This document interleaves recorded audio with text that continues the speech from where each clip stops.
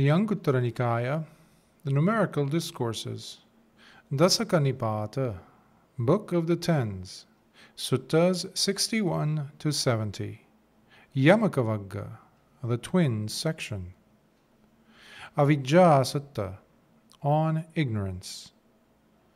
Bhikkhus, it is not possible to designate or trace a specific point in time when ignorance suddenly began, as in, before this there was no such thing as ignorance. Hence, it only manifested after that point in time. Yet, bhikkhus, the fact remains that there is ignorance in the presence of certain conditions. Now, bhikkhus, I declare how even ignorance also does not manifest without having its own requisite conditions. Hence, it is supported and maintained by its own nourishment, serving as the specific condition to bring forth the manifestation of ignorance. And what is the specific condition that serves as the nourishment for ignorance? The 5 obstructions, nivarana, should be your reply. But bhikkhus, I declare how even the 5 obstructions also do not manifest without having their own requisite conditions. Hence, they are supported and maintained by their own nourishment, serving as a specific condition to bring forth the manifestation of the 5 obstructions. And what is the specific condition that serves as the nourishment for the 5 obstructions? The 3 types of wrong conduct in one's behavior should be your reply. But bhikkhus, I declare even the 3 types of wrong conduct in one's behavior also do not manifest without having their own requisite condition. Hence, they are supported and maintained by their own nourishment, serving as the specific condition to bring forth the manifestation of the 3 types of wrong conduct in one's behavior. And what is the specific condition that serves as the nourishment for the 3 types of wrong conduct in one's behavior? Not restraining the sense faculties should be your reply. But bhikkhus, I declare that not restraining the sense faculties also does not manifest without having its own requisite conditions. Hence, it is supported and maintained by its own nourishment, serving as the specific condition to bring forth the manifestation of not restraining the sense faculties. And what is the specific condition that serves as the nourishment for the non-restraint of the sense faculties? Lacking in mindfulness, sati, and full awareness of the body, sampajanya, should be your reply. But bhikkhus, I declare that the lack in sati and sampajanya also does not manifest without having its own requisite conditions. Hence, they are supported and maintained by their own nourishment, serving as the specific condition to bring about the lack in sati and sampajanya. And what is the specific condition that serves as the nourishment for the lack in sati and sampajanya? Unwise radical attention, ayoniso manasikara, should be your reply. But bhikkhus, I declare that unwise radical attention also does not manifest without having its own requisite condition. Hence, it is supported and maintained by its own nourishment, serving as the specific condition to bring about unwise radical attention. And what is the specific condition that serves as the nourishment for unwise radical attention? Not possessing strong faith or confidence within the heart should be your reply. But bhikkhus, I declare that not possessing strong faith or confidence within the heart also does not manifest without having its own requisite condition. Hence, it is supported and maintained by its own nourishment, serving as the specific condition to not possess strong faith or confidence within the heart. And what is the specific condition that serves as the nourishment for not possessing strong faith or confidence within the heart? Not paying attention nor listening to the true Dhamma should be your reply. But bhikkhus, I declare that not paying attention nor carefully listening to the true Dhamma also does not manifest without having its own requisite condition. Hence, it is supported and maintained by its own nourishment, serving as the specific condition to not be paying any attention nor carefully listening to the true Dhamma. And what is the specific condition that serves as the nourishment for not paying attention nor listening to the true Dhamma? Not associating with truly good spiritual friends should be your reply. In this way, bhikkhus, by not associating with truly good spiritual friends, you would be fulfilling the necessary conditions whereby you neither pay attention to nor carefully listen to the true Dhamma. Thus, by neither paying attention nor carefully listening to the true Dhamma, you would be fulfilling the necessary conditions whereby you do not possess strong faith or confidence within your heart. And not possessing strong faith or confidence in turn fulfills the necessary conditions whereby you then have unwise radical attention. Because of the presence of unwise radical attention, you would then be fulfilling the necessary conditions for there not to be any mindfulness, sati, nor full awareness of the body, sampajanya. Now, due to the fact that there is no sati and sampajanya, you would be fulfilling the necessary conditions whereby you no longer have any restraint over your sense faculties. And because of you not restraining your sense faculties, you would be fulfilling the necessary conditions for the three types of wrong conduct to manifest in your behavior. Then, as a result of your behavior being dictated by the three types of wrong conduct, you would be fulfilling the necessary conditions, whereby the 5 obstructions come to infect your heart and all that you do. Now, in the presence of the 5 obstructions running your life, then you would be fulfilling the necessary conditions, whereby ignorance manifests and dominates your entire life. Bhikkhus, just as during a heavy thunderstorm, large drops of rain fall on the higher altitudes of the mountains, where the precipitating rainwater comes pouring down, as it keeps sloping its way through the valleys, filling up the small streams, that in turn become bigger streams, and thus fill up the small ponds. And the smaller ponds becoming full and becoming larger ponds turn into the rivulets that flow downwards, and then they too come to fill up the rivers, and then into great rivers, flowing all the way into the great ocean, filling it up perpetually. So you see, bhikkhus, how even the great ocean must have its own supportive nourishment, which ensures that the necessary conditions are there for the ocean to exist. In just the same manner, bhikkhus, by not associating with truly good spiritual friends, you would be fulfilling the necessary conditions whereby you neither pay attention nor carefully listen to the true Dhamma. Thus, by neither paying attention nor carefully listening to the true Dhamma, you would be fulfilling the necessary conditions whereby you do not possess strong faith or confidence within your heart. Not possessing strong faith or confidence, in turn, fulfills the necessary conditions whereby you then have unwise radical attention.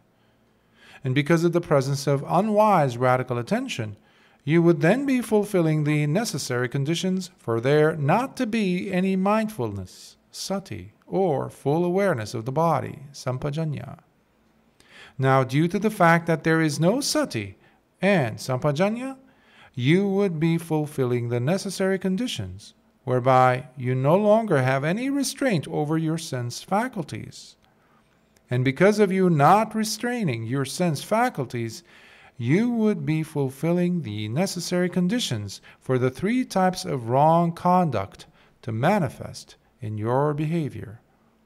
Then, as a result of your behavior being dictated by the 3 types of wrong conduct, you would be fulfilling the necessary conditions whereby the 5 obstructions come to infect your heart and all that you do. Now, in the presence of the 5 obstructions running your life, then you would be fulfilling the necessary conditions whereby ignorance manifests and dominates your entire life. However, bhikkhus, I also declare how true knowledge and release also do not manifest without having their own requisite conditions. Hence, they are supported and maintained by their own nourishment, serving as the specific condition whereby true knowledge and release manifest by arising within the heart. And what is the specific condition that serves as the nourishment for true knowledge and release? The 7 factors of awakening should be your reply. And bhikkhus, I declare that even the 7 factors of awakening also do not manifest without having their own requisite conditions. Hence, they are supported and maintained by their own nourishment, serving as the specific condition to activate and maintain the 7 factors of awakening. And what is the specific condition that serves as the nourishment for the 7 factors of awakening? The 4 bases for mindfulness practice, satipatthana, should be your reply. And bhikkhus, I declare how even the 4 bases for mindfulness practice also do not manifest without having their own requisite conditions. Hence, they are supported and maintained by their own nourishment, serving as the specific condition to activate and maintain the 4 bases for mindfulness practice. And what is the specific condition that serves as the nourishment for the 4 bases of mindfulness practice? The 3 types of superior conduct should be your reply. And bhikkhus, I declare that even the 3 types of superior conduct also do not manifest without having their own requisite conditions. Hence, they are supported and maintained by their own nourishment, serving as the specific condition to help bring about the 3 types of superior conduct. And what is the specific condition that serves as the nourishment for the 3 types of superior conduct? Restraining the sense faculties should be your reply. And bhikkhus, I declare how even restraining the sense faculties also does not manifest without having its own requisite conditions. Hence, it is supported and maintained by its own nourishment, serving as the specific condition to resolutely maintain the restraint of the sense faculties. And what is the specific condition that serves as the nourishment for restraining the sense faculties? Mindfulness, sati, and full awareness of the body, sampajanya, should be your reply. And bhikkhus, I declare how even mindfulness, sati, and full awareness of the body, sampajanya, also do not manifest without having their own requisite conditions. Hence, they are supported and maintained by their own nourishment, serving as the specific condition to continuously deepen and develop sati and sampajanya. And what is the specific condition that serves as the nourishment for mindfulness and full awareness of the body? Wise radical attention, yoniso manasikara, should be your reply. And bhikkhus, I declare how even wise radical attention also does not manifest without having its own requisite conditions. Hence, it is supported and maintained by its own nourishment, serving as the specific condition to resolutely maintain wise, radical attention. And what is the specific condition that serves as the nourishment for wise, radical attention? Possessing strong faith and confidence within the heart should be your reply.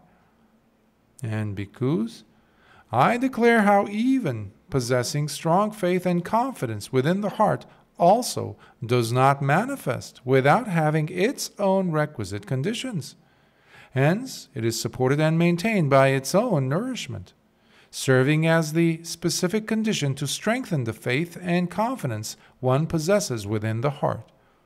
And what is the specific condition that serves as the nourishment for possessing strong faith and confidence within the heart? Paying close attention and carefully listening to the true Dhamma should be your reply. And bhikkhus, I declare how even paying close attention and carefully listening to the true Dhamma also does not manifest without having its own requisite conditions. Hence, it is supported and maintained by its own nourishment, serving as the specific condition to paying close attention and carefully listening to the true Dhamma. And what is the specific condition that serves as a nourishment for paying close attention and carefully listening to the true Dhamma? Associating with truly good spiritual friends should be your reply. Thus, bhikkhus, by associating with truly good spiritual friends, you would be fulfilling the necessary conditions whereby you pay close attention and carefully listen to the true Dhamma. And by paying close attention and carefully listening to the true Dhamma, you would be fulfilling the necessary conditions whereby you come to possess strong faith and confidence within your heart. Therefore, bhikkhus, by associating with truly good spiritual friends itself fulfills the necessary condition for wanting to pay close attention and carefully listen to the true Dhamma. And paying close attention and carefully listening to the true Dhamma fulfills the requisites for developing and gaining much faith and confidence within the heart. Thus, possessing strong faith and confidence within the heart, in turn, fulfills the necessary conditions whereby you then have wise radical attention. And because of the presence of wise radical attention, you would then be fulfilling the necessary conditions for there to be mindfulness, sati, and full awareness of the body, sampajanya, throughout your living experience. Now, due to the fact that there is sati and sampajanya, you would be fulfilling the necessary conditions whereby you develop and maintain restraint over your sense faculties. And because of you restraining your sense faculties, you would be fulfilling the necessary conditions for the three types of superior conduct to manifest in your behavior. Then, as a result of your behavior being dictated by the three types of good and superior conduct, you would be fulfilling the necessary conditions whereby the four bases of mindfulness practice, satipatthana, come to pervade your heart and stay with you wherever you are. Now, in the presence of the four bases of mindfulness practice pervading throughout your entire life, then you would be fulfilling the necessary conditions whereby the 7 factors of awakening manifest as they bring a state of true balance in your mind. Now, in the presence of the 7 factors of awakening, bringing your entire life into balance, you would be fulfilling the necessary conditions whereby true knowledge and release manifest by rising within the heart. Bhikkhus, just as during heavy thunderstorms, large drops of rain fall on the higher altitudes of the mountains, where the precipitating rainwater comes pouring down as it keeps sloping its way through the valleys, filling up the small streams, that in turn become bigger streams, and thus fill up the small ponds, The smaller ponds then become full and turn into larger ponds, turning into the rivulets that flow downwards, and then they too come to fill up the rivers that then turn into great rivers, flowing all the way into the great ocean, filling it up perpetually. So you see, bhikkhus, how even the great ocean must have its own supportive nourishment, which ensures that the necessary conditions are there for the ocean to exist. In just the same manner, bhikkhus, associating with truly good spiritual friends itself fulfills the necessary condition for wanting to pay close attention and carefully listen to the true Dhamma. And paying close attention and carefully listening to the true Dhamma fulfills the requisites for developing and gaining much faith and confidence within the heart. Thus, possessing strong faith and confidence within the heart, in turn, fulfills the necessary conditions whereby you then have wise radical attention. And because of the presence of wise radical attention, yoniso manasikara, you would then be fulfilling the necessary conditions for there to be mindfulness, sati, and full awareness of the body, sampajanya, throughout your living experience. Now, due to the fact that there is sati and sampajanya, you would be fulfilling the necessary conditions whereby you develop and maintain restraint over your sense faculties. And because of you restraining your sense faculties, you would be fulfilling the necessary conditions for the three types of superior conduct to manifest in your behavior. Then, as a result of your behavior being dictated by the three types of good and superior conduct, you would be fulfilling the necessary conditions whereby the four bases of mindfulness practice come to pervade your heart and stay with you wherever you are. Now, in the presence of the four bases of mindfulness practice, satipatthana, pervading throughout your entire life, then you would be fulfilling the necessary conditions whereby the seven factors of awakening manifest as they bring a state of true balance in your mind. And in the presence of the seven factors of awakening, bringing your entire life into balance, you would be fulfilling the necessary conditions whereby true knowledge and release manifest by arising within the heart. Taṇhā Sutta on Craving. Bhikkhus, it is not possible to designate or trace a specific point in time for when the craving for re-becoming suddenly began, as in, before this there was no such thing as craving for re-becoming. Hence, it only manifested after that point in time. Yet, bhikkhus, the fact remains that there is craving for re-becoming in the presence of certain conditions.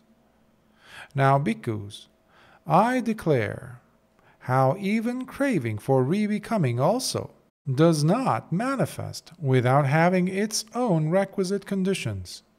Hence, it is supported and maintained by its own nourishment, serving as the specific condition to bring forth the manifestation of craving for re-becoming. And what is the specific condition that serves as the nourishment for craving for re-becoming? Ignorance should be your reply.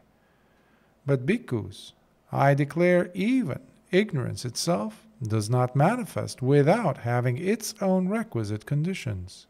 Hence, it is supported and maintained by its own nourishment, serving as the specific condition to bring forth the manifestation of ignorance. And what is the specific condition that serves as the nourishment for ignorance? The five obstructions, the pancha nivarana, should be your reply. But bhikkhus, I declare even the five obstructions also do not manifest without having their own requisite conditions. Hence, they are supported and maintained by their own nourishment, serving as the specific condition to bring forth the manifestation of the 5 obstructions. And what is the specific condition that serves as the nourishment for the 5 obstructions? The 3 types of wrong conduct in one's behavior should be your reply. But bhikkhus, I declare even the 3 types of wrong conduct in one's behavior also do not manifest without having their own requisite condition. Hence, they are supported and maintained by their own nourishment, serving as the specific condition to bring forth the manifestation of the 3 types of wrong conduct in one's behavior. And what is the specific condition that serves as the nourishment for the 3 types of wrong conduct in one's behavior? Not restraining the sense faculties should be your reply. But bhikkhus, I declare that not restraining the sense faculties also does not manifest without having its own requisite conditions. Hence, it is supported and maintained by its own nourishment, serving as the specific condition to bring forth the manifestation of not restraining the sense faculties. And what is the specific condition that serves as the nourishment for the not restraining the sense faculties? Lacking in mindfulness, sati, and full awareness of the body, sampajanya, should be your reply. But, bhikkhus, I declare that the lack in sati and sampajanya also does not manifest without having its own requisite conditions. Hence, they are supported and maintained by their own nourishment, serving as the specific condition to bring about the lack in sati and sampajanya. And what is the specific condition that serves as the nourishment for the lack in sati and sampajanya? Unwise radical attention, ayoniso manasikara, should be your reply. But bhikkhus, I declare that unwise radical attention also does not manifest without having its own requisite condition. Hence, it is supported and maintained by its own nourishment, serving as the specific condition to bring about unwise radical attention. And what is the specific condition that serves as the nourishment for unwise radical attention? Not possessing strong faith or confidence within the heart should be your reply. But bhikkhus, I declare that not possessing strong faith or confidence within the heart also does not manifest without having its own requisite condition. Hence, it is supported and maintained by its own nourishment, serving as the specific condition to not possess strong faith or confidence within the heart. And what is the specific condition that serves as the nourishment for not possessing strong faith or confidence within the heart? Not paying attention nor listening to the true Dhamma should be your reply. But bhikkhus, I declare that not paying attention nor carefully listening to the true Dhamma also does not manifest without having its own requisite condition. Hence, it is supported and maintained by its own nourishment, serving as the specific condition to not be paying attention nor carefully listening to the true Dhamma. And what is the specific condition that serves as the nourishment for not paying attention nor listening to the true Dhamma? Not associating with truly good spiritual friends should be your reply. In this way, bhikkhus, by not associating with truly good spiritual friends, you would be fulfilling the necessary conditions whereby you neither pay attention nor carefully listen to the true Dhamma. Thus, by neither paying attention nor carefully listening to the true Dhamma, you would be fulfilling the necessary conditions whereby you do not possess strong faith nor confidence within your heart. Not possessing strong faith or confidence, in turn, fulfills the necessary conditions whereby you then have unwise radical attention. Because of the presence of unwise radical attention, you would then be fulfilling the necessary conditions for there not to be any mindfulness, sati, or full awareness of the body, sampajanya. Now, due to the fact that there is no sati and sampajanya, you would be fulfilling the necessary conditions, whereby you no longer have any restraint over your sense faculties. And because of you not restraining your sense faculties, you would be fulfilling the necessary conditions for the 3 types of wrong conduct to manifest in your behavior. Then, as a result of your behavior being dictated by the 3 types of wrong conduct, you would be fulfilling the necessary conditions whereby the 5 obstructions, the pancha nivarana, come to infect your heart and all that you do.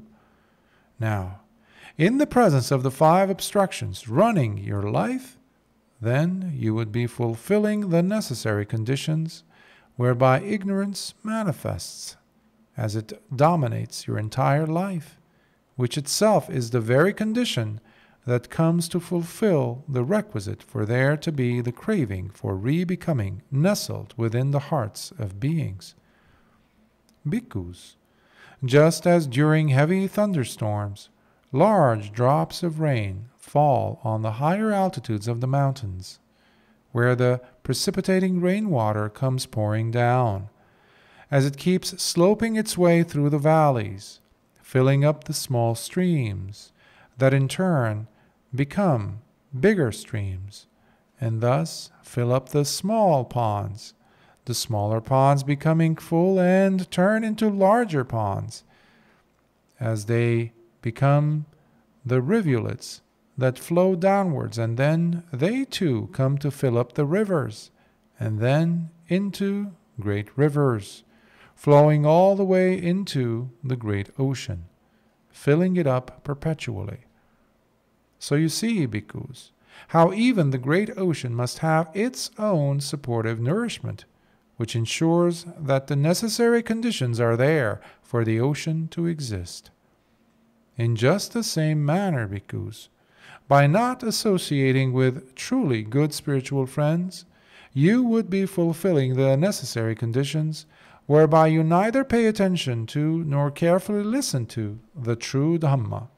Thus, by neither paying attention nor carefully listening to the true Dhamma, you would be fulfilling the necessary conditions whereby you do not possess strong faith or confidence within your heart. Not possessing strong faith or confidence, in turn, fulfills the necessary conditions whereby you then have unwise radical attention. Because of the presence of unwise radical attention, you would then be fulfilling the necessary conditions for there not to be any mindfulness, sati, or full awareness of the body, sampajanya. Now, due to the fact that there is no sati and sampajanya, you would be fulfilling the necessary conditions whereby you no longer have any restraint over your sense faculties.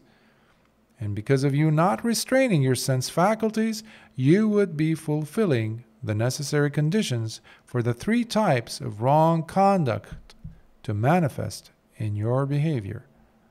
Then, as a result of your behavior being dictated by the 3 types of wrong conduct, you would be fulfilling the necessary conditions, whereby the 5 obstructions come to infect your heart and all that you do.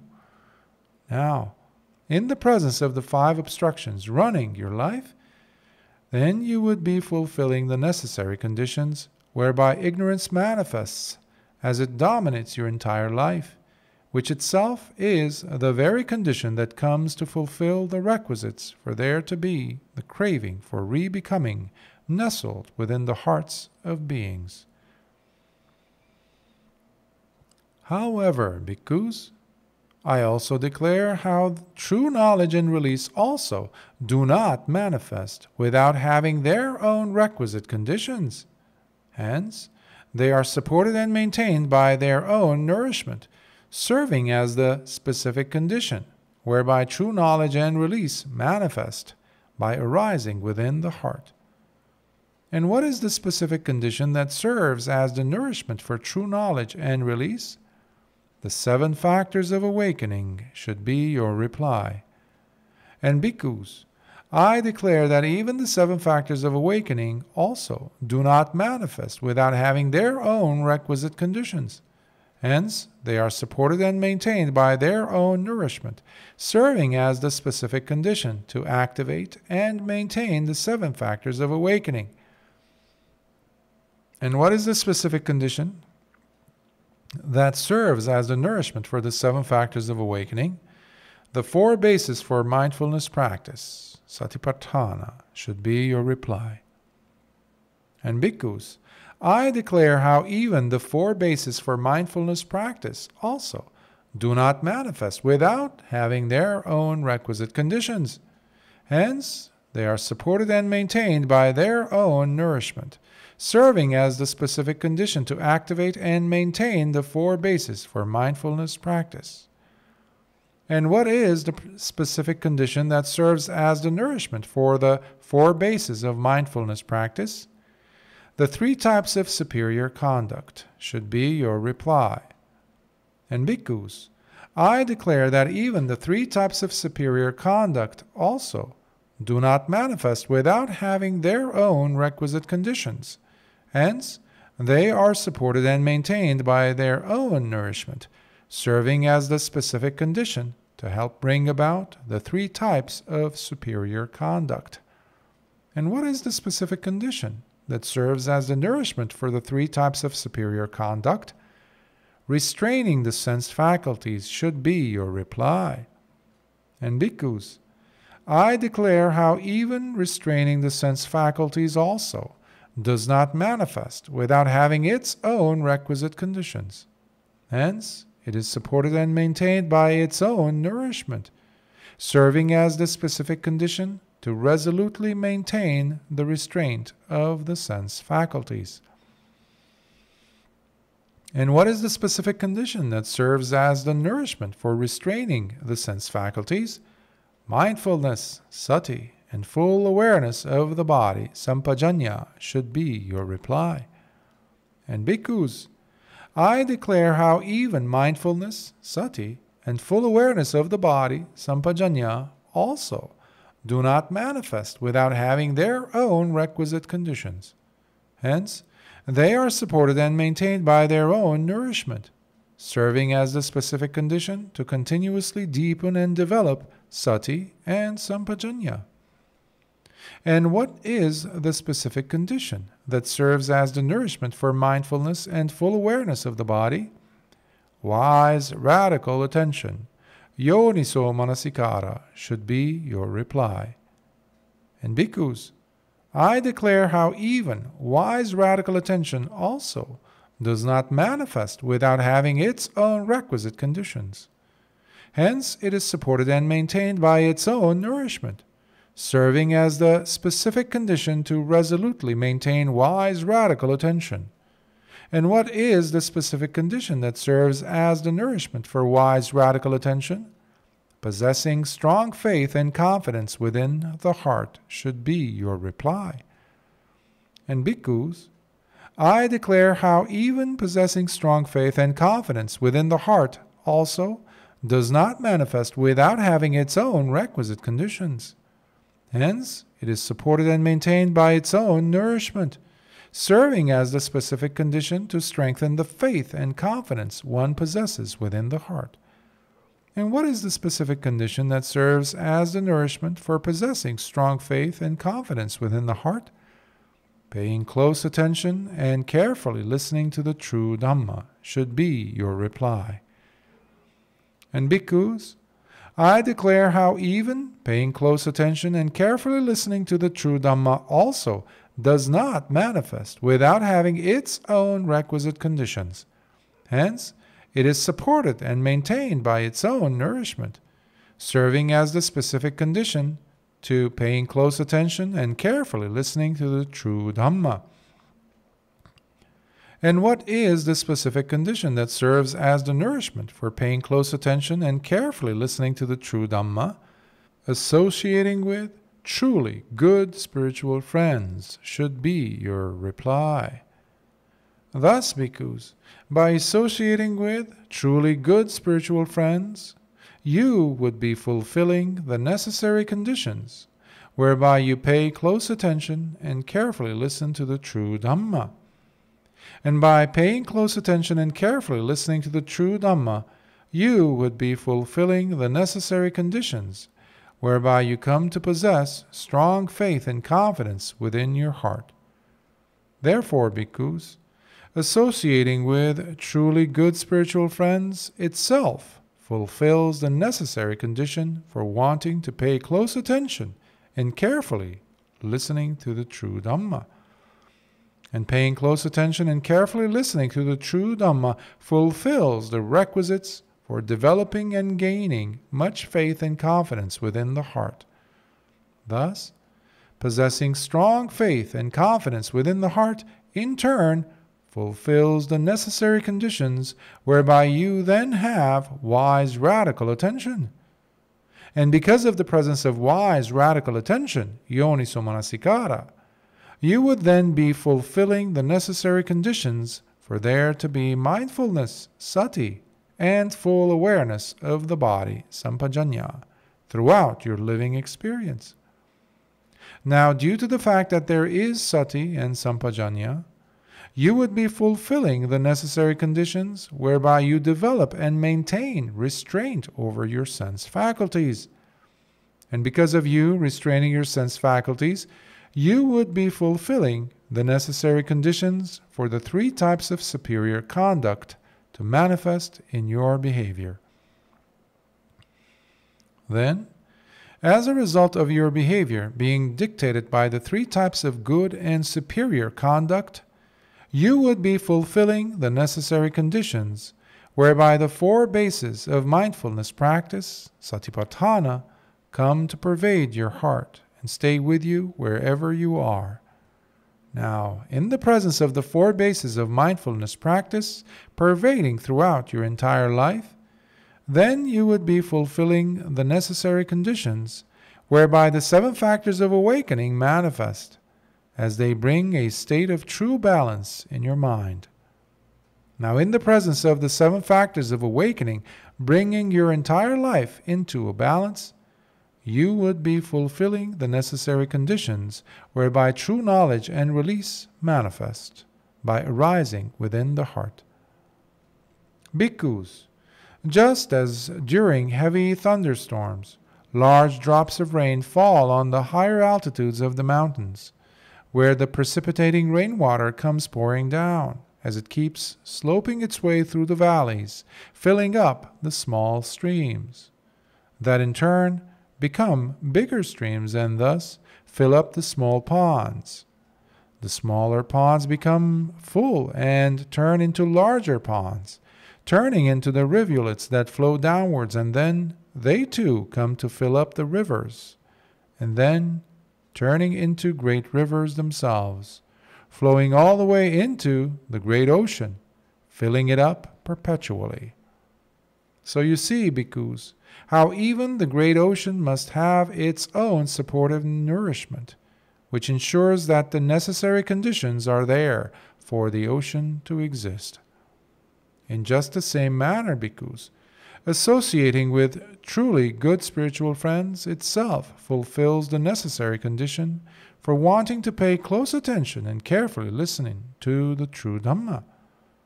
And paying close attention and carefully listening to the true Dhamma fulfills the requisites for developing and gaining much faith and confidence within the heart. Thus, possessing strong faith and confidence within the heart, in turn, fulfills the necessary conditions whereby you then have wise radical attention. And because of the presence of wise radical attention, you would then be fulfilling the necessary conditions for there to be mindfulness, sati, and full awareness of the body, sampajanya, throughout your living experience. Now, due to that fact that there is sati and sampajanya, you would be fulfilling the necessary conditions whereby you develop and maintain restraint over your sense faculties. And because of you restraining your sense faculties, you would be fulfilling the necessary conditions for the 3 types of superior conduct to manifest in your behavior.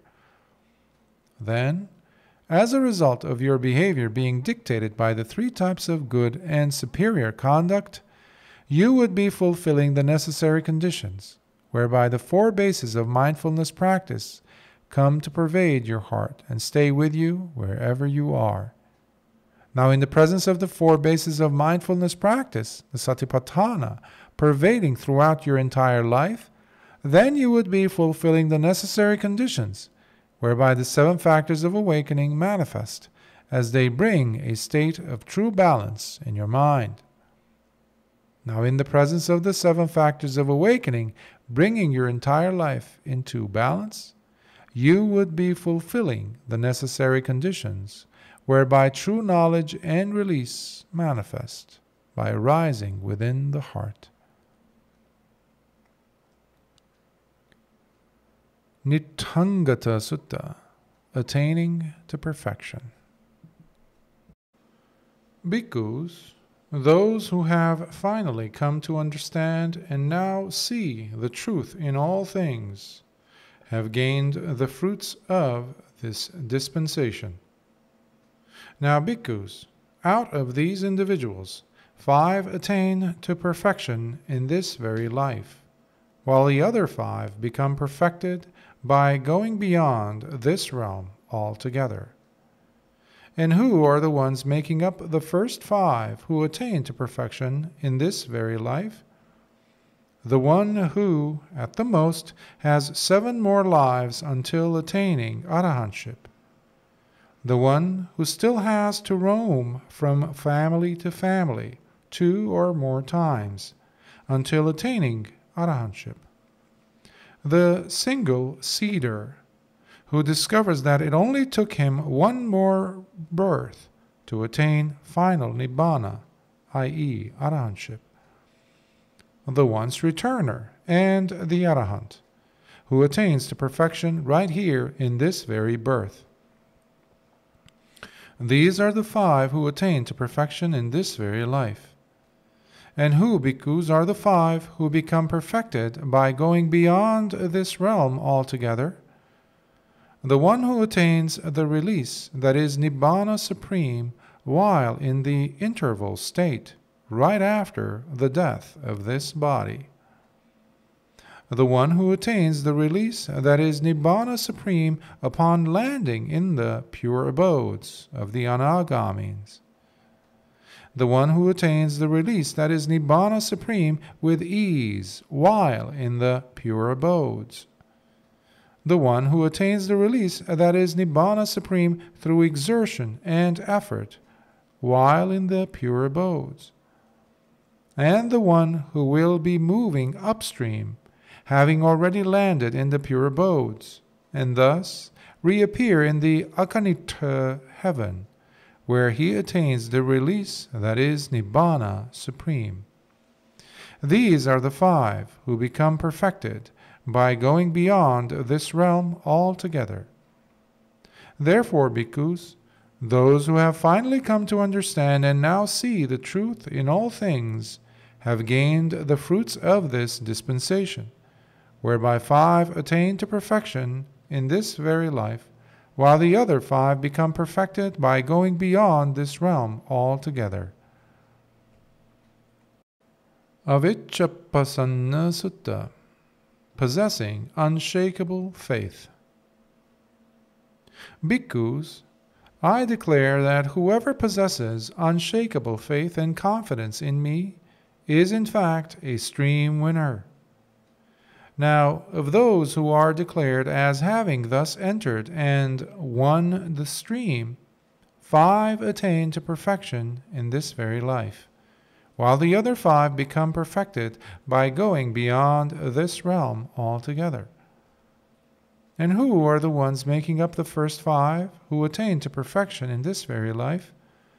The one who, at the most, has 7 more lives until attaining arahantship.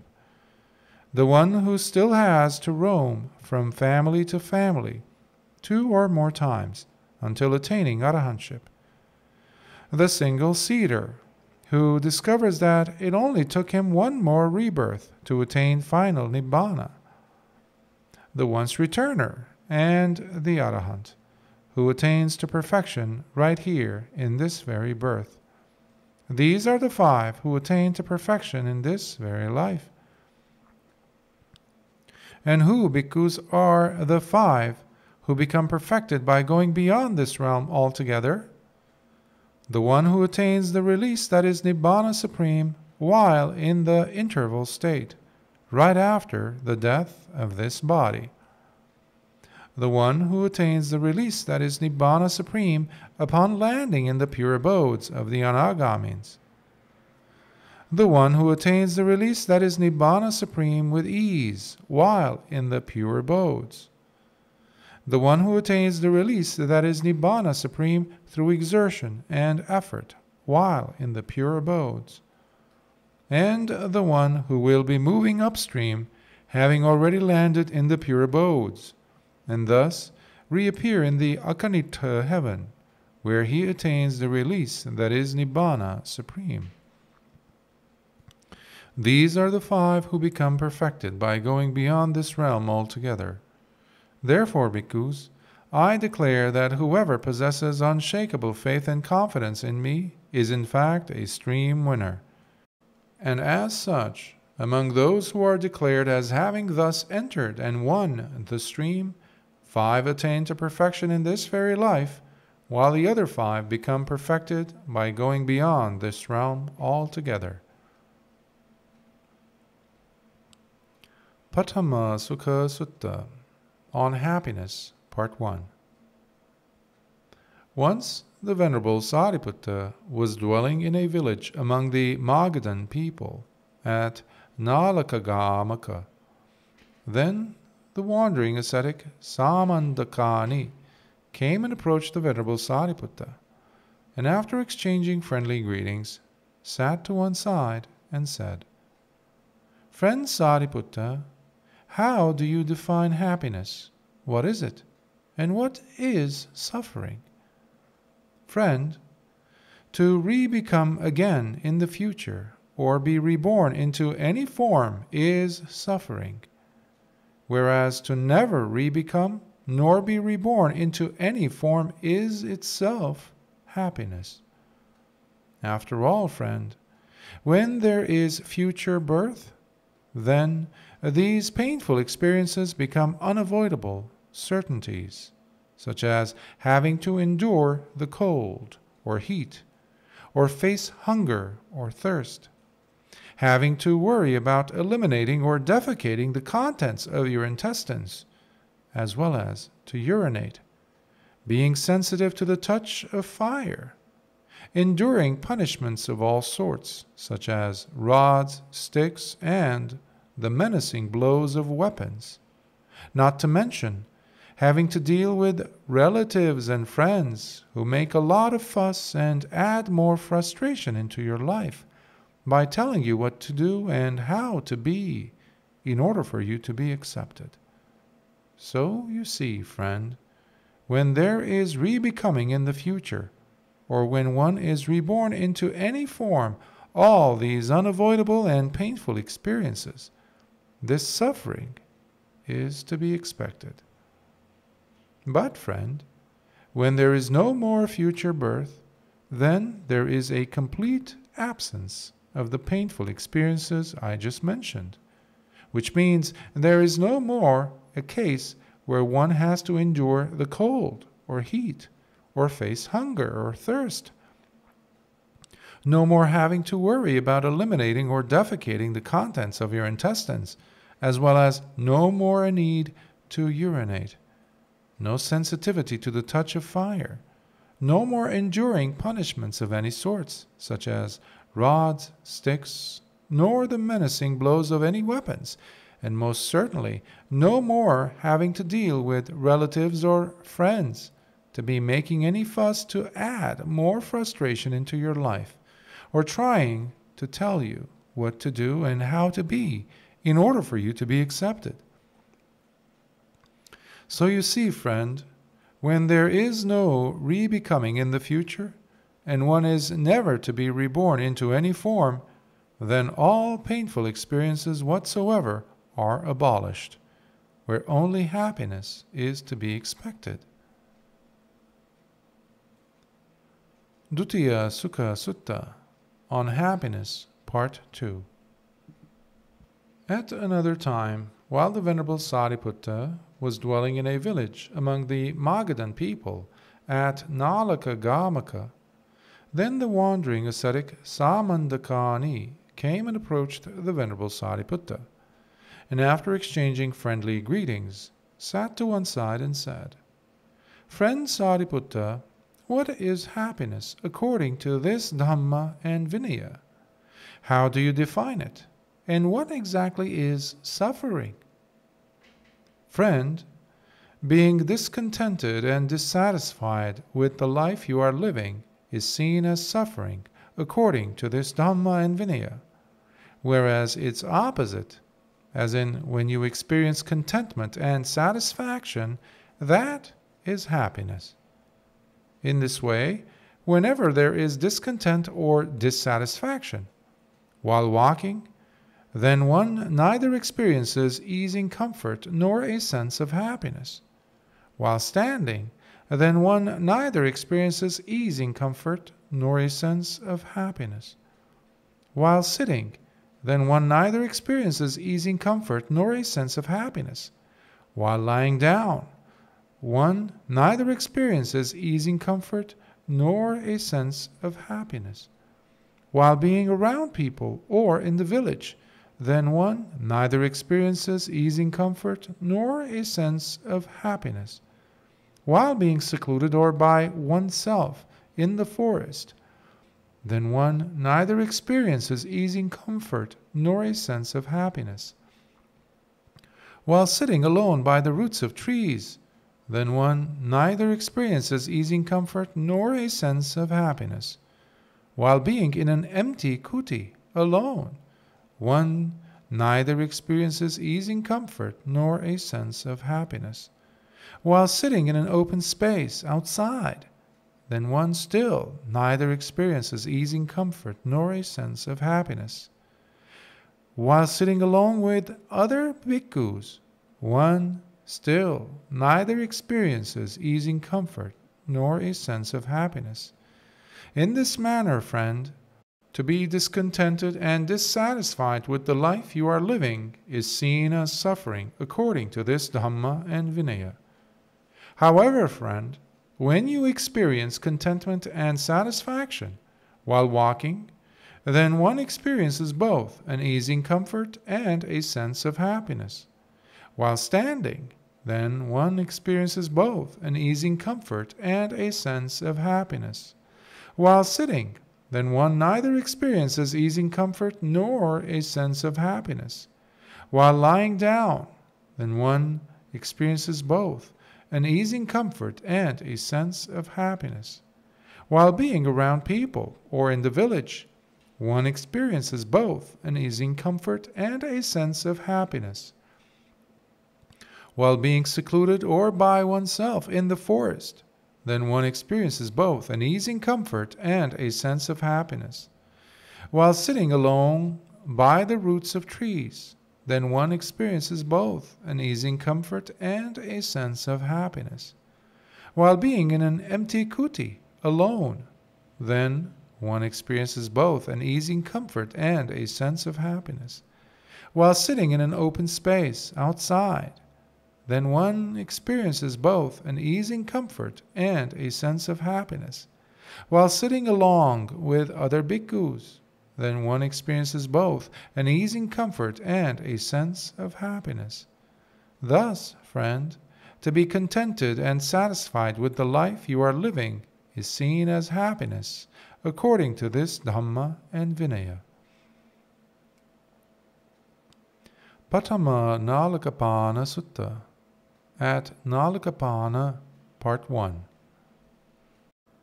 At one time, the Blessed One was walking in the country of Kosala with a large sangha of bhikkhus. When he approached the Kosalan town of Naḷakapāna, there the Blessed One stayed in the forest outside the vicinity of Naḷakapāna. As it was the full moon day of the Uposatha, the Blessed One was seated while being surrounded by the Sangha of bhikkhus, where he kept on stirring and encouraging the bhikkhus, inspiring and lightening their hearts and minds with a gladdening talk on the Dhamma, as he went on instructing throughout the whole night.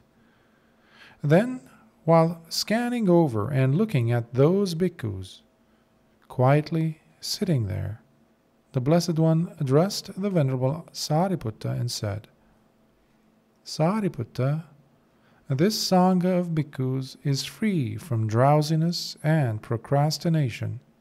So, continue to advise and instruct the bhikkhus. Sariputta, my back is aching, and I need to now lie down and rest for a bit. Yes, of course, Bhante, replied the Venerable Sariputta. And the Blessed One folded his robes into four and laid it on the ground, with his body turned to its right side, as he assumed the lion's posture by keeping one leg folded over the other, having set the appropriate time for him to wake up from his rest, while maintaining mindful awareness. Then the Venerable Sariputta addressed the bhikkhus. Friends, bhikkhus. Yes, friend, they replied, and the Venerable Sariputta continued.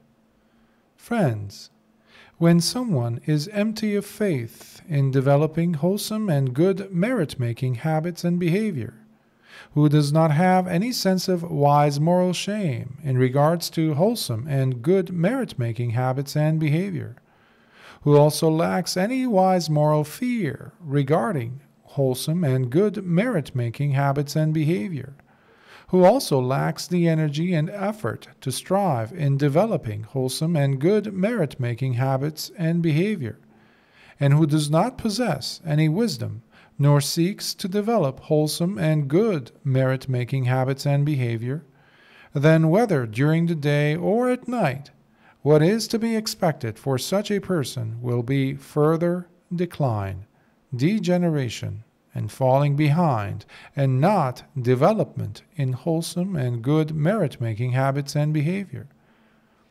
It is just like when the moon is in its waning stage. When the sun has set, all that could be expected will be the night becoming darker, where things continue becoming less and less visible, for the moon would be losing its luster, its brilliance, and its size. In the same manner, friends, when someone is empty of faith in developing wholesome and good merit-making habits and behavior, who does not have any sense of wise moral shame in regards to wholesome and good merit-making habits and behavior, who also lacks any wise moral fear regarding wholesome and good merit-making habits and behavior, who lacks the energy and effort to strive in developing wholesome and good merit-making habits and behavior, and who does not possess any wisdom, nor seeks to develop wholesome and good merit-making habits and behavior, then whether during the day or at night, what is to be expected for such a person will be further decline, degeneration, and falling behind, and not development in wholesome and good merit-making habits and behavior. Therefore, friends, when a person lives without faith in his heart, then this is a clear example of his decline, degeneration, and falling behind, friends. When a person lives without a sense of wise moral shame, then this is a clear example of his decline, degeneration, and falling behind, friends. When a person lives without a sense of wise moral fear, then this is a clear example of his decline, degeneration, and falling behind, friends. When a person lives a lazy and irresponsible life, then this is a clear example of his decline, degeneration, and falling behind, friends. When a person lives unwisely, then this is a clear example of his decline, degeneration, and falling behind, friends. When a person lives angrily, living a resentful life, then this is a clear example of his decline, degeneration, and falling behind, friends. When a person lives a hostile and harmful life, then this is a clear example of his decline, degeneration, and falling behind, friends. When a person lives with evil intentions, then this is a clear example of his decline, degeneration, and falling behind, friends. When a person associates with evil friends, then this is a clear example of his decline, degeneration, and falling behind, friends. When a person lives while holding on to and following his wrong views, then this is a clear example of his decline, degeneration, and falling behind, friends.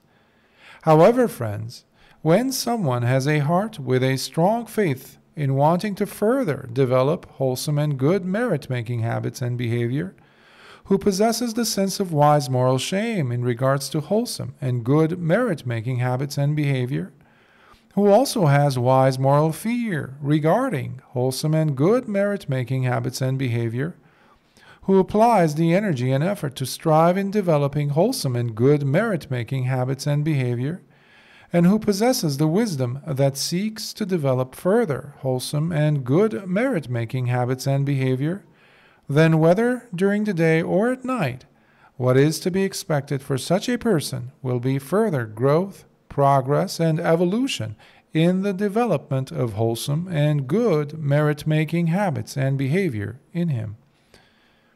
It is just like when the moon is in its waxing stage, where although the sun may have already set, but one could easily see things at night due to the brightness of the moon, where things continue becoming more and more visible, for the moon would be increasing in its luster, its brilliance, and its size. In the same manner, friends, when someone has a heart with a strong faith in wanting to further develop wholesome and good merit-making habits and behavior, who possesses the sense of wise moral shame in regards to wholesome and good merit-making habits and behavior, who also has a wise moral fear regarding wholesome and good merit-making habits and behavior, who applies the energy and effort to strive in developing wholesome and good merit-making habits and behavior, and who possesses the wisdom that seeks to develop further wholesome and good merit-making habits and behavior, then whether during the day or at night, what is to be expected for such a person will be further growth, progress, and evolution in the development of wholesome and good merit-making habits and behavior in him. Therefore, friends, when a person lives with faith in his heart, then, friends, this is a clear example of his growth, progress, and evolution. When a person lives with a sense of wise moral shame, then, friends, this is a clear example of his growth, progress, and evolution. When a person lives with a sense of wise moral fear, then, friends, this is a clear example of his growth, progress, and evolution. When a person lives a resolute and responsibly driven life, then, friends, this is a clear example of his growth, progress, and evolution. When a person lives wisely, then, friends, this is a clear example of his growth, progress, and evolution.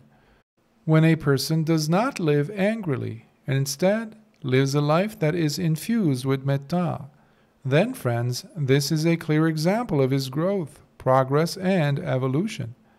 When a person lives without hostility nor wishing harm unto others, then, friends, this is a clear example of his growth, progress, and evolution.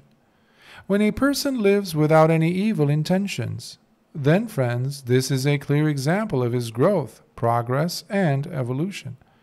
When a person associates with good and spiritually evolved companions, then, friends, this is a clear example of his growth, progress, and evolution. When a person lives while holding on to and following right view, then, friends, this is a clear example of his growth, progress, and evolution. It was at this point that the Blessed One arose from having rested, as he addressed the Venerable Sariputta. Sadhu, sadhu, Sariputta. For truly, the one who is empty of faith in developing wholesome and good merit-making habits and behavior, who does not have any sense of wise moral shame in regards to wholesome and good merit-making habits and behavior, who also lacks any wise moral fear regarding wholesome and good merit-making habits and behavior, who lacks the energy and effort to strive in developing wholesome and good merit-making habits and behavior, and who does not possess any wisdom, nor seeks to develop wholesome and good merit-making habits and behavior, then whether during the day or at night, what is to be expected for such a person will be further decline, degeneration, and falling behind, and not development in wholesome and good merit-making habits and behavior. It is just like when the moon is in its waning stage.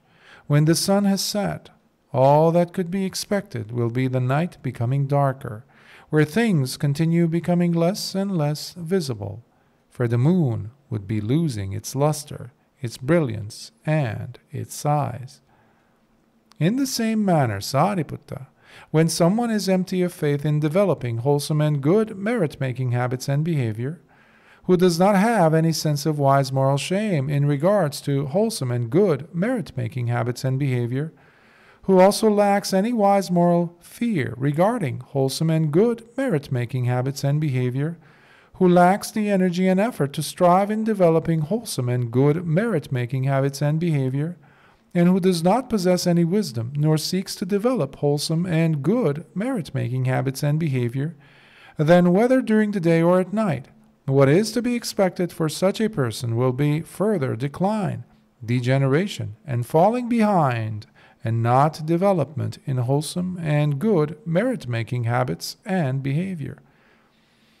Therefore, Sariputta, when a person lives without faith in his heart, then this is a clear example of his decline, degeneration, and falling behind, Sariputta.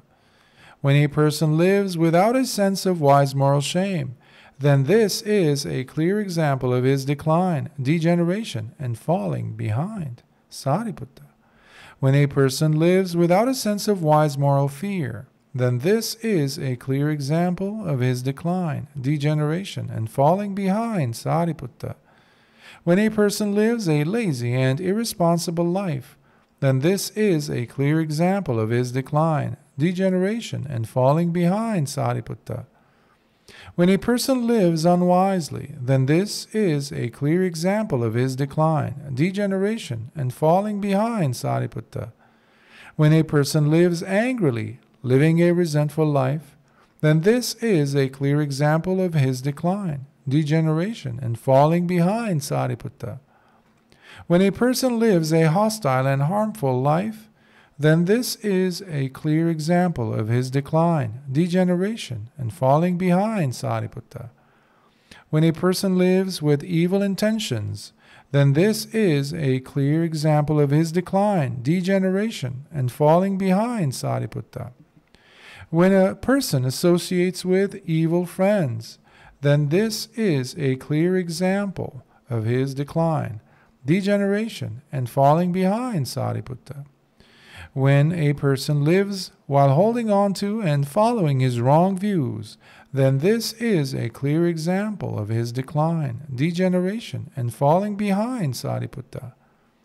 However, Sariputta, when someone has a heart with a strong faith in wanting to further develop wholesome and good merit-making habits and behavior, who possesses the sense of wise moral shame in regards to wholesome and good merit-making habits and behavior, who also has wise moral fear regarding wholesome and good merit-making habits and behavior, who applies the energy and effort to strive in developing wholesome and good merit-making habits and behavior, and who possesses the wisdom that seeks to develop further wholesome and good merit-making habits and behavior, then whether during the day or at night, what is to be expected for such a person will be further growth, progress, and evolution in the development of wholesome and good merit-making habits and behavior in him.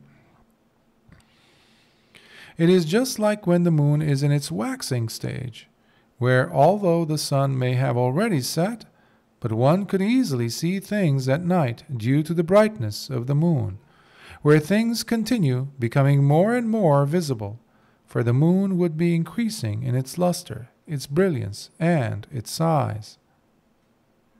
In the same manner, Sariputta, when someone has a heart with a strong faith in wanting to further develop wholesome and good merit-making habits and behavior, who possesses the sense of wise moral shame in regards to wholesome and good merit-making habits and behavior, who also has wise moral fear regarding wholesome and good merit-making habits and behavior, who applies the energy and effort to strive in developing wholesome and good merit-making habits and behavior, and who possesses the wisdom that seeks to develop further wholesome and good merit-making habits and behavior, then whether during the day or at night, what is to be expected for such a person will be further growth, progress, and evolution in the development of wholesome and good merit-making habits and behavior in him. Therefore, Sariputta, when a person lives with faith in his heart, then, Sariputta, this is a clear example of his growth, progress, and evolution. When a person lives with a sense of wise moral shame, then, Sariputta, this is a clear example of his growth, progress, and evolution. When a person lives with a sense of wise moral fear, then, Sariputta, this is a clear example of his growth, progress, and evolution. When a person lives a resolute and responsibly driven life, then, Sariputta, this is a clear example of his growth, progress, and evolution. When a person lives wisely, then, Sariputta, this is a clear example of his growth, progress, and evolution. When a person does not live angrily, and instead lives a life that is infused with metta, then, Sariputta, this is a clear example of his growth, progress, and evolution.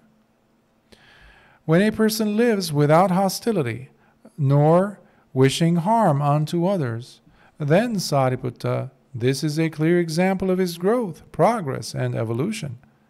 When a person lives without any evil intentions, then, Sariputta, this is a clear example of his growth, progress, and evolution. When a person associates with good and spiritually evolved companions, then, Sariputta, this is a clear example of his growth, progress, and evolution. And when a person lives while holding on to and following right view, then, Sariputta, this is a clear example of his growth, progress, and evolution. Dutiya Naḷakapāna Sutta at Naḷakapāna Part 2. At one time the Blessed One was walking in the country of Kosala with a large sangha of bhikkhus, when he approached the Kosalan town of Naḷakapāna. There the Blessed One stayed in the forest outside the vicinity of Naḷakapāna. As it was the full moon day of the Uposatha, the Blessed One was seated, being surrounded by the sangha of bhikkhus, where he kept on instructing, stirring, and encouraging them, by inspiring and enlightening their hearts and minds with a gladdening talk on the Dhamma throughout the whole night. Then, while looking and scanning over those bhikkhus, quietly sitting there, the Blessed One addressed the Venerable Sariputta and said, Sariputta, this sangha of bhikkhus is free from drowsiness and procrastination. Advise and continue instructing the bhikkhus, Sariputta. My back is aching, and I need to now lie down and rest for a bit. Yes, of course, Bhante, replied the Venerable Sariputta. And the Blessed One folded his robes into four and laid it on the ground, with his body turned to its right side, as he assumed the lion's posture by keeping one leg folded over the other, having set the appropriate time for him to wake up from his rest, while maintaining mindful awareness. Then the Venerable Sariputta addressed the bhikkhus. Friends, bhikkhus. Yes, friend, they replied. And the Venerable Sariputta continued. Friends, when someone is empty of faith in developing wholesome and good merit-making habits and behavior in himself, then this is a clear example of his decline, degeneration, and falling behind, friends. Without any sense of wise moral shame in regards to wholesome and good merit-making habits and behavior in himself, then this becomes a clear example of his decline, degeneration, and falling behind, friends. And because he lacks any wise moral fear regarding wholesome and good merit-making habits and behavior, this then is a clear example of his decline, degeneration, and falling behind, friends. Also, because he lacks the energy and effort to strive in developing wholesome and good merit-making habits and behavior in himself, this then is a clear example of his decline, degeneration, and falling behind, friends. He does not possess any wisdom, nor seeks to develop wholesome and good merit-making habits and behavior in himself, for which reason this is a clear example of his decline, degeneration, and falling behind, friends. He does not pay attention, nor carefully listen to the Dhamma being taught in order to develop wholesome and good merit-making habits and behavior in himself, which then becomes a clear example of his decline, degeneration, and falling behind, friends. He does not retain any of the Dhamma he has heard, neither repeating nor recalling any of the Dhamma he has studied, as it relates to developing wholesome and good merit-making habits and behavior in himself, then this is a clear example of his decline, degeneration, and falling behind, friends. And because he does not examine the Dhamma he has learned, in order to develop wholesome and good merit-making habits and behavior in himself, then this is a clear example of his decline, degeneration, and falling behind, friends. And also, he neither practices nor trains himself in the Dhamma in order to develop wholesome and good merit-making habits and behavior in himself, which then becomes a clear example of his decline, degeneration, and falling behind, friends.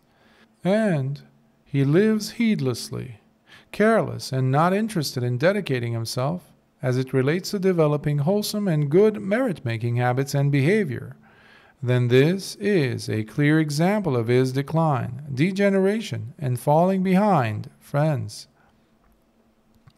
Then, friends, whether during the day or at night, what is to be expected for such a person will be further decline, degeneration, and falling behind, and not development in wholesome and good merit-making habits and behavior in him, all of which are clear examples of his decline, degeneration, and falling behind, friends. It is just like when the moon is in its waning stage. When the sun has set, all that could be expected will be the night becoming darker, where things continue becoming less and less visible, for the moon would be losing its luster, its brilliance, and its size.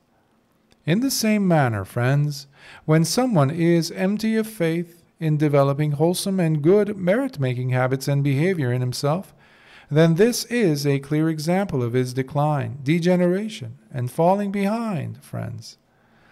When someone is without any sense of wise moral shame in regards to wholesome and good merit-making habits and behavior in himself, then this is a clear example of his decline, degeneration, and falling behind, friends.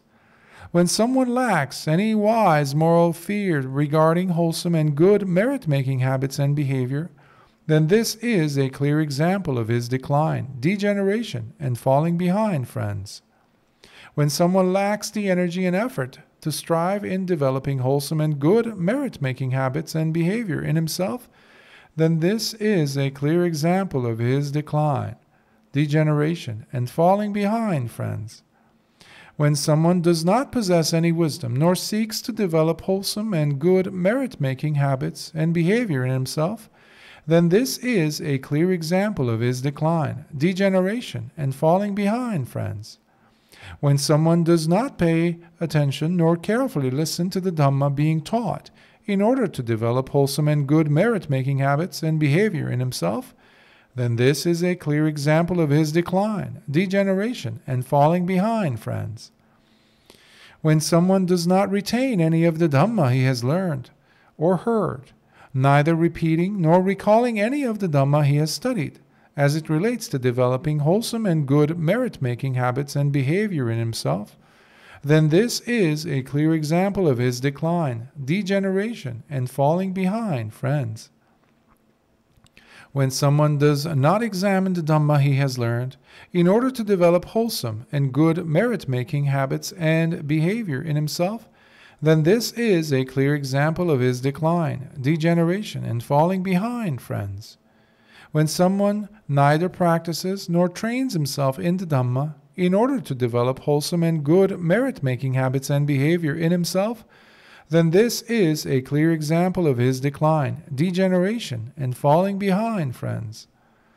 And when someone lives heedlessly, careless, and not interested in dedicating himself as it relates to developing wholesome and good merit-making habits and behavior in himself, then this is a clear example of his decline, degeneration, and falling behind, friends. It is for this reason, friends, that whether during the day or at night, what is to be expected for such a person will be further decline, degeneration, and falling behind, and not development in wholesome and good merit-making habits and behavior in him, all of which are clear examples of his decline, degeneration, and falling behind, friends. However, friends, when a person lives with faith in his heart, then this is a clear example of his growth, progress, and evolution. When a person lives with a sense of wise moral shame, then, friends, this is a clear example of his growth, progress, and evolution. When a person lives with a sense of wise moral fear, then, friends, this is a clear example of his growth, progress, and evolution. When a person lives a resolute and responsibly driven life, then, friends, this is a clear example of his growth, progress, and evolution. When a person lives wisely, then, friends, this is a clear example of his growth, progress, and evolution. When a person pays attention and carefully listens to the Dhamma being taught in order to develop wholesome and good merit-making habits and behavior in himself, this, then, friends, is a clear example of his growth, progress, and evolution. When he retains any of the Dhamma he has heard, by repeating and recalling the Dhamma he has studied as it relates to developing wholesome and good merit-making habits and behavior in himself, this, then, friends, is a clear example of his growth, progress, and evolution. When he examines the Dhamma he has learned in order to develop wholesome and good merit-making habits and behavior in himself, this, friends, then is a clear example of his growth, progress, and evolution. When he practices and trains himself in the Dhamma in order to develop wholesome and good merit-making habits and behavior in himself, this, then, friends, is a clear example of his growth, progress, and evolution. And when he lives heedfully, with diligence, by dedicating himself as it relates to developing wholesome and good merit-making habits and behavior in himself, this, then, friends, is a clear example of his growth, progress, and evolution. Then, friends, whether during the day or at night, what is to be expected for such a person will be further growth, progress, and evolution in the development of wholesome and good merit-making habits and behavior in him, all of which are clear examples of his growth, progress, and evolution.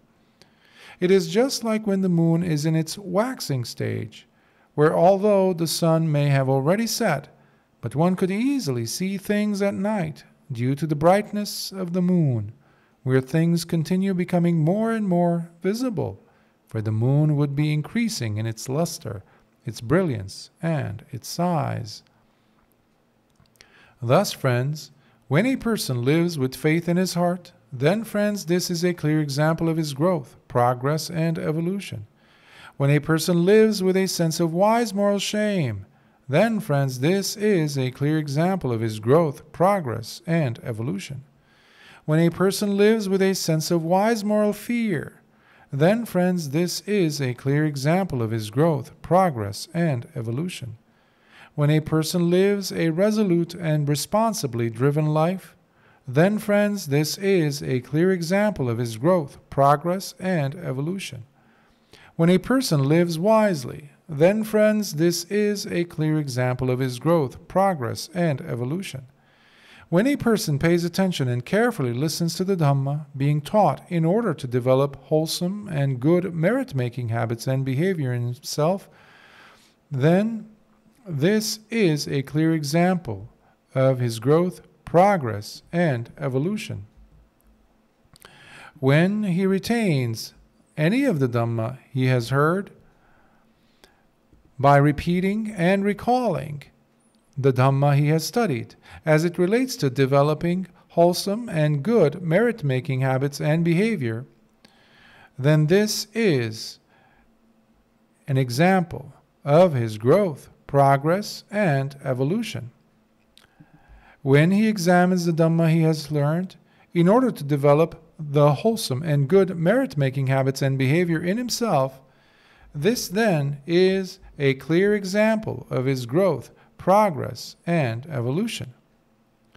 When he practices and trains himself in the Dhamma in order to develop wholesome and good merit-making habits and behavior in himself, this then is a clear example of his growth, progress, and evolution. And when he lives heedfully, with diligence, by dedicating himself as it relates to developing wholesome and good merit-making habits and behavior in himself, this then is a clear example of his growth, progress, and evolution. Then, whether during the day or at night, what is to be expected for such a person will be further growth, progress, and evolution in the development of wholesome and good merit-making habits and behavior in him. It was at this point when the Blessed One arose from having rested, as he addressed the Venerable Sariputta. Sadhu, sadhu, Sariputta.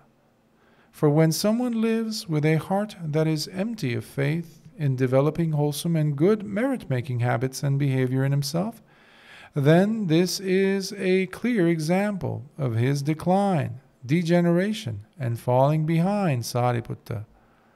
When someone lives without any sense of wise moral shame in regards to wholesome and good merit-making habits and behavior, then this is a clear example of his decline, degeneration, and falling behind, Sariputta.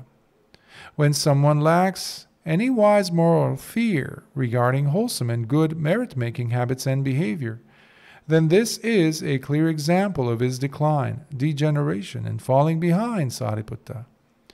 When someone lacks the energy and effort to strive in developing wholesome and good merit-making habits and behavior, then this is a clear example of his decline, degeneration, and falling behind, Sariputta. When he does not possess any wisdom, nor seeks to develop wholesome and good merit-making habits and behavior, then this is a clear example of his decline, degeneration, and falling behind, Sariputta.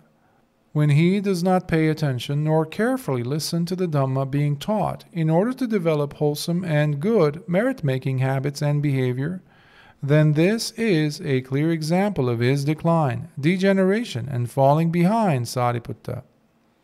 When he does not retain any of the Dhamma he has heard, neither repeating nor recalling any of the Dhamma he has studied, as it relates to developing wholesome and good merit-making habits and behavior, then this is a clear example of his decline, degeneration, and falling behind, Sariputta.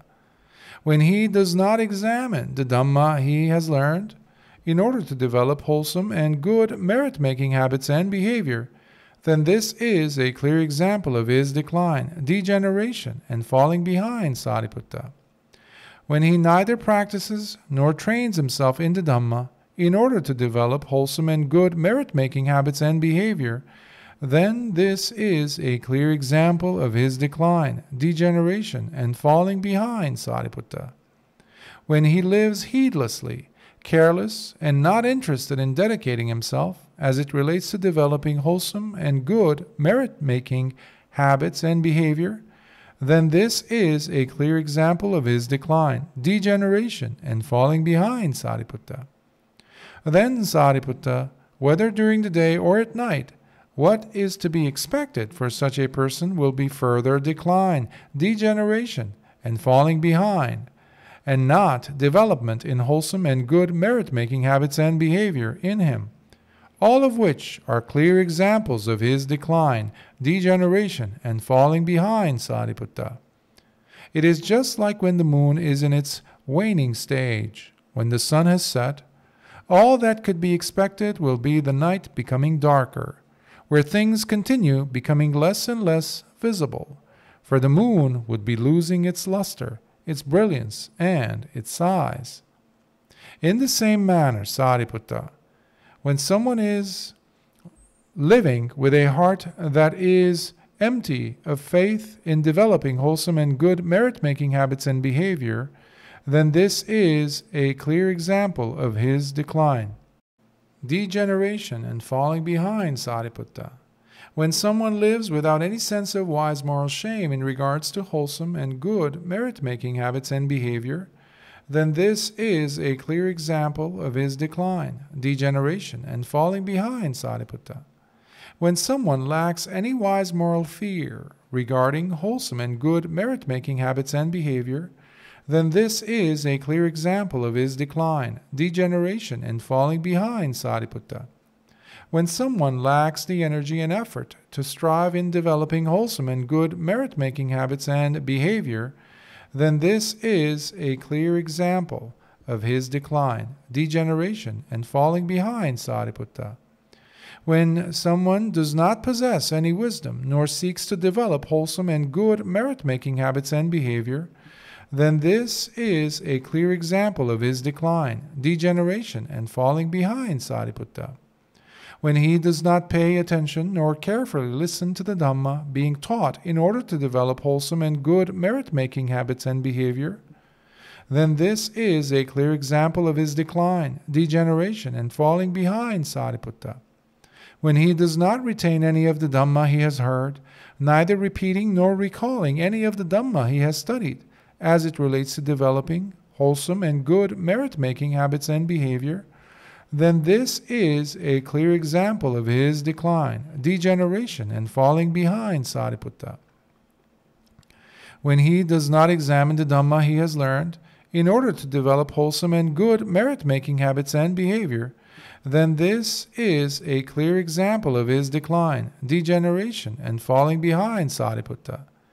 When he neither practices nor trains himself in the Dhamma in order to develop wholesome and good merit-making habits and behavior, then this is a clear example of his decline, degeneration, and falling behind, Sariputta. When he lives heedlessly, careless, and not interested in dedicating himself as it relates to developing wholesome and good merit-making habits and behavior, then this is a clear example of his decline, degeneration, and falling behind, Sariputta. Then, Sariputta, whether during the day or at night, what is to be expected for such a person will be further decline, degeneration, and falling behind, and not development in wholesome and good merit-making habits and behavior in him, all of which are clear examples of his decline, degeneration, and falling behind, Sariputta. However, Sariputta, when a person lives with faith in his heart, then, Sariputta, this is a clear example of his growth, progress, and evolution. When a person lives with a sense of wise moral shame, then, Sariputta, this is a clear example of his growth, progress, and evolution. When a person lives with a sense of wise moral fear, then, Sariputta, this is a clear example of his growth, progress, and evolution. When a person lives a resolute and responsibly driven life, then Sariputta, this is a clear example of his growth, progress, and evolution. When a person lives wisely, then Sariputta, this is a clear example of his growth, progress, and evolution. When a person pays attention and carefully listens to the Dhamma being taught in order to develop wholesome and good merit-making habits and behavior in himself, this is a clear example of his growth, progress, and evolution. When he retains any of the Dhamma he has heard by repeating and recalling any of the Dhamma he has studied as it relates to developing wholesome and good merit-making habits and behavior, this is a clear example of his growth, progress, and evolution. When he examines the Dhamma he has learned in order to develop wholesome and good merit-making habits and behavior, this is a clear example of his growth, progress, and evolution. When he practices and trains himself in the Dhamma in order to develop wholesome and good merit-making habits and behavior, this then is a clear example of his growth, progress, and evolution.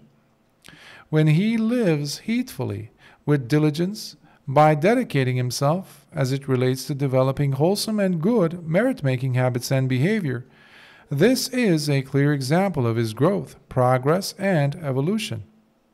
Then Sariputta, whether during the day or at night, what is to be expected for such a person will be further growth, progress, and evolution in the development of wholesome and good merit-making habits and behavior in him, all of which are clear examples of his growth, progress, and evolution.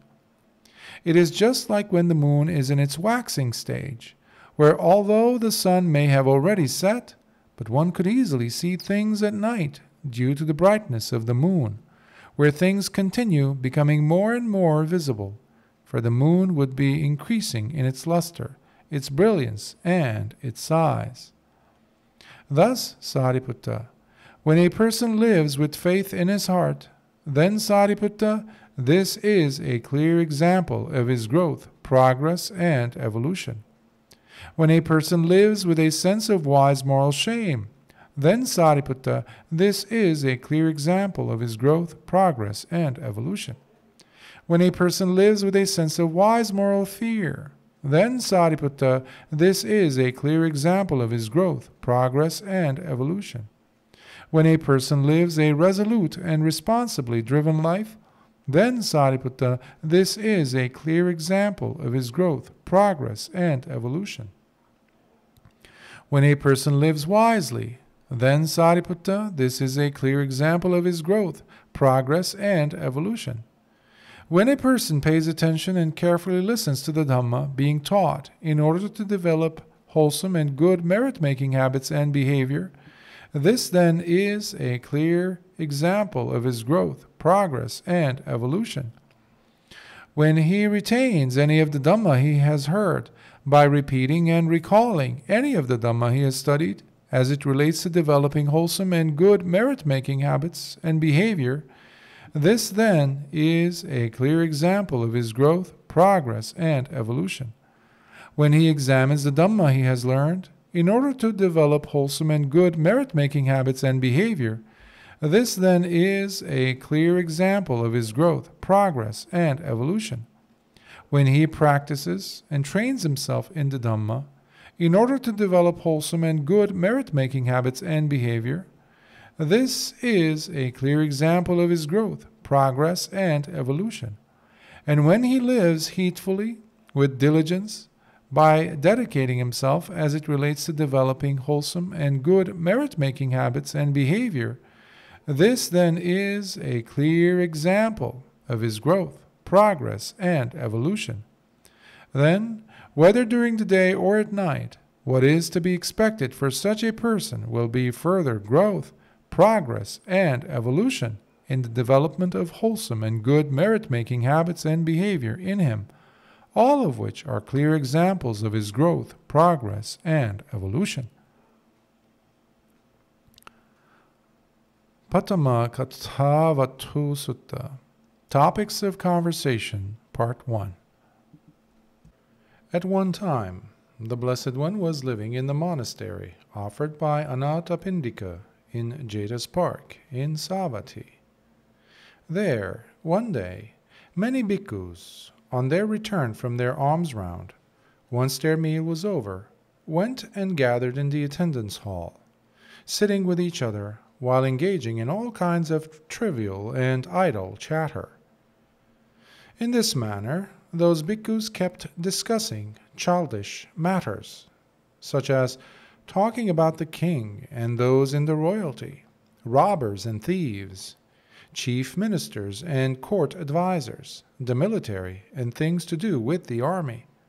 Thus, they kept talking about matters that arouses passions and fears, relating stories about battles, discussing types of food and drinks, different types of clothes and beds, flower garlands, different ointments and fragrances, issues about relatives and kin, engaging in talk about carriages and chariots, talk about villages and various towns, cities and states, talk about women and heroes, talk that very much resembles gossips at street corners and village wells, talk about those that are dead, talk about the end of the world, or the size of the ocean, or its end, and talking about what might happen in the future and what might not, and so on. Later, when it was evening, the Blessed One came out from his seclusion and approached the attendance hall, where he sat on the prepared seat, and then, by addressing the bhikkhus, he asked, "Bhikkhus, what was it that you were discussing as you sat here, talking with one another? What was the nature of the conversation underway here in this assembly hall among you that was left unfinished?" "Here, Bhante, after having returned from the alms round, and when the meal was over, we came and gathered here in the attendance hall, sitting with each other while engaging in all kinds of trivial and idle chatter. In this manner, we have been discussing childish matters, such as talking about the king and those in the royalty, robbers and thieves, chief ministers and court advisers, the military and things to do with the army.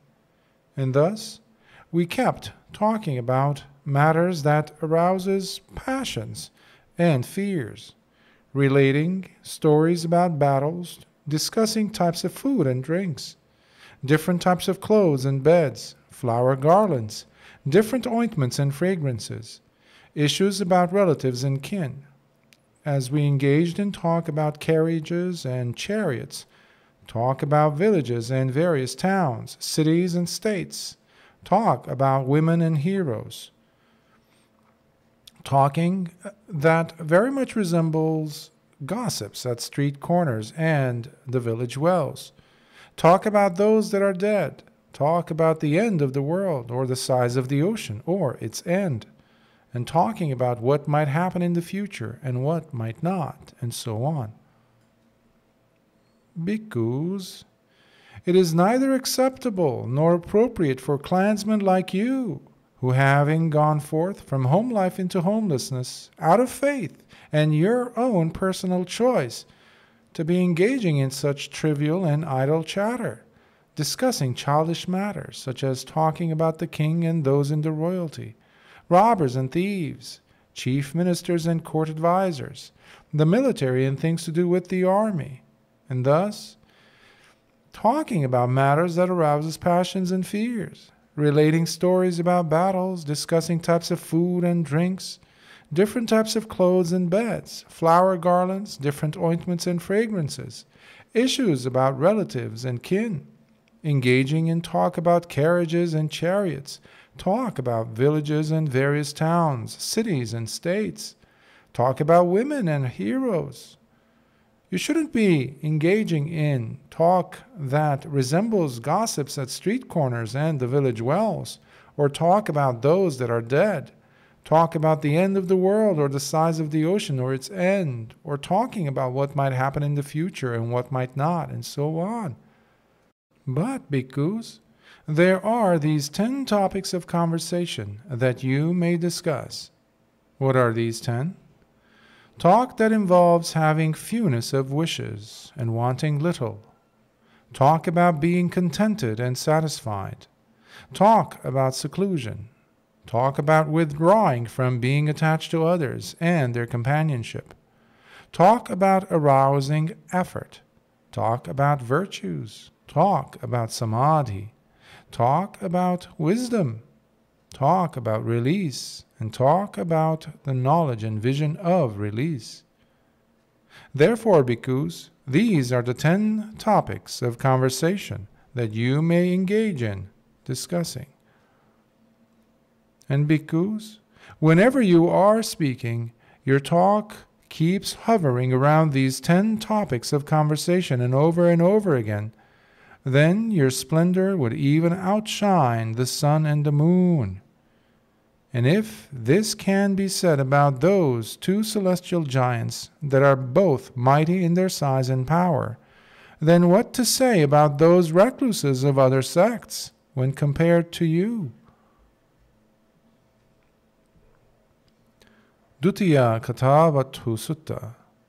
Topics of Conversation, Part 2. At one time, the Blessed One was living at the monastery offered by Anathapindika at Jeta's Park in Savatthi. There, one day, many bhikkhus, on their return from their alms round, once their meal was over, went and gathered in the attendance hall, sitting with each other while engaging in all kinds of trivial and idle chatter. In this manner, those bhikkhus kept discussing childish matters, such as talking about the king and those in the royalty, robbers and thieves, chief ministers and court advisers, the military and things to do with the army.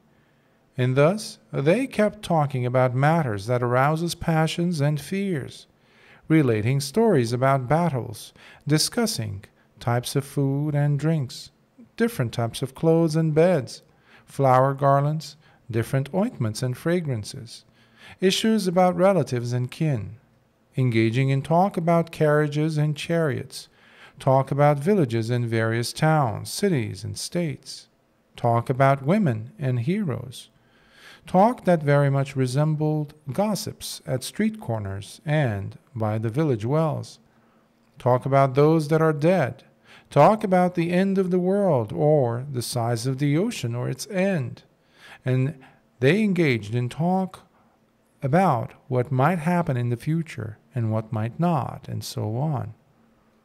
Later, when it was evening, the Blessed One came out from his seclusion and approached the attendance hall, where he sat on the prepared seat, and then, by addressing the bhikkhus, he asked them, "Bhikkhus, what was it that you were discussing as you sat here, talking with one another? What was the nature of the conversation underway here in this assembly hall among you that was left unfinished?" "Here, Bhante, after having returned from the alms round, and when the meal was over, we came and gathered here in the attendance hall, sitting with each other while engaging in all kinds of trivial and idle chatter. In this manner, we have been discussing childish matters, such as talking about the king and those in the royalty, robbers and thieves, chief ministers and court advisers, the military and things to do with the army.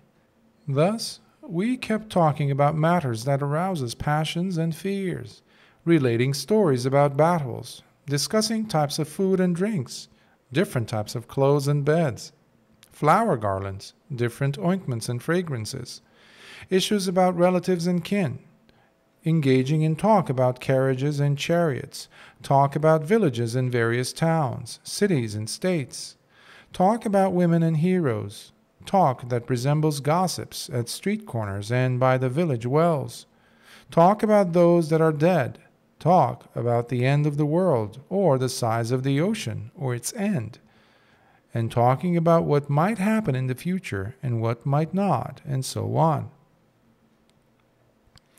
Bhikkhus, it is neither acceptable nor appropriate for clansmen like you, who, having gone forth from home life into homelessness, and out of faith and your own personal choice, to be engaging in such trivial and idle chatter, discussing childish matters, such as talking about the king and those in the royalty, robbers and thieves, chief ministers and court advisers, the military and things to do with the army, thus talking about matters that arouses passions and fears, relating stories about battles, discussing types of food and drinks, different types of clothes and beds, flower garlands, different ointments and fragrances, or issues about relatives and kin.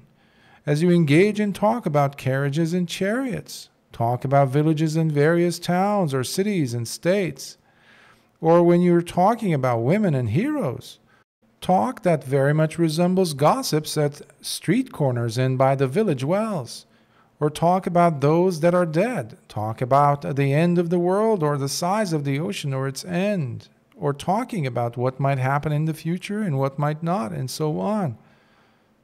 This won't do, bhikkhus. But, bhikkhus, there are these 10 topics of conversation that you may discuss, which are praiseworthy in themselves. And what are these 10?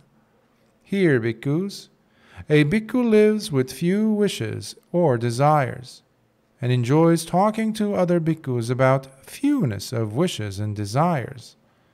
This in itself is a praiseworthy quality to possess, whereby others will recognize you as, this bhikkhu himself lives with few wishes or desires, and he enjoys speaking to other bhikkhus too about fewness of wishes or desires. Second, the bhikkhu lives with contentment in his heart, and enjoys talking to other bhikkhus about being contented and satisfied at heart. This in itself is a praiseworthy quality to possess, whereby others will recognize you as, this bhikkhu himself lives with contentment in his heart, and he enjoys talking to other bhikkhus too about being contented and satisfied at heart. Third, the bhikkhu lives secluded and delights in solitude, as he enjoys talking to other bhikkhus about seclusion and delighting in solitude. This in itself is a praiseworthy quality to possess, whereby others will recognize you as, this bhikkhu himself lives secluded and delights in solitude, and he enjoys talking to other bhikkhus too about seclusion and delighting in solitude. Fourth, the bhikkhu is not fond of being surrounded by people or companionships, as he enjoys talking to other bhikkhus about not delighting in being surrounded by people, nor seeking companionships. This in itself is a praiseworthy quality to possess, whereby others will recognize you as, this bhikkhu himself is not fond of being surrounded by people or companionships, and he enjoys talking to other bhikkhus too about not delighting in being surrounded by people or companionships. Fifth, the bhikkhu lives energetically and with resoluteness, as he enjoys talking to other bhikkhus about living energetically and with resoluteness. This in itself is a praiseworthy quality to possess, whereby others will recognize you as, this bhikkhu himself lives energetically and with resoluteness, and he enjoys talking to other bhikkhus too about living energetically and with resoluteness. Sixth, the bhikkhu lives with virtue in his behavior, whether in private or in public, as he enjoys talking to other bhikkhus about living with virtue in one's behavior, whether in private or in public. This in itself is a praiseworthy quality to possess, whereby others will recognize you as, this bhikkhu himself lives with virtue in his behavior, whether in private or in public, and he enjoys talking to other bhikkhus too about living with virtue in one's behavior, whether in private or in public, about living energetically and with resoluteness. Seventh, the bhikkhu is well accomplished in his practice of samadhi, as he enjoys talking to other bhikkhus about becoming well accomplished in their practice of samadhi. This in itself is a praiseworthy quality to possess, whereby others will recognize you as, this bhikkhu himself is well accomplished in his practice of samadhi, and he enjoys talking to other bhikkhus too about becoming well accomplished in their practice of samadhi. Eighth, the bhikkhu is well established and accomplished in wisdom, as he enjoys talking to other bhikkhus about becoming well established and accomplished in wisdom. This in itself is a praiseworthy quality to possess, whereby others will recognize you as, this bhikkhu himself is well established and accomplished in wisdom, and he enjoys talking to other bhikkhus too about becoming well established and accomplished in wisdom. Ninth, the bhikkhu is accomplished, firmly anchored in his attainment of release, as he enjoys talking to other bhikkhus about becoming accomplished and firmly anchored in the attainment of release. This in itself is a praiseworthy quality to possess, whereby others will recognize you as, this bhikkhu himself is accomplished, firmly anchored in his attainment of release, and he enjoys talking to other bhikkhus too about becoming accomplished and firmly anchored in the attainment of release. 10th, the bhikkhu is well accomplished and firmly established in both the knowledge and vision of release, as he enjoys talking to other bhikkhus about becoming well accomplished and firmly established in both the knowledge and vision of release. This in itself is a praiseworthy quality to possess, whereby others will recognize you as, this bhikkhu himself is well accomplished and firmly established in both the knowledge and vision of release, and he enjoys talking to other bhikkhus too about becoming well accomplished and firmly established in both the knowledge and vision of release. These bhikkhus are therefore the 10 things that are praiseworthy indeed to be discussing. Sadhu, sadhu, sadhu.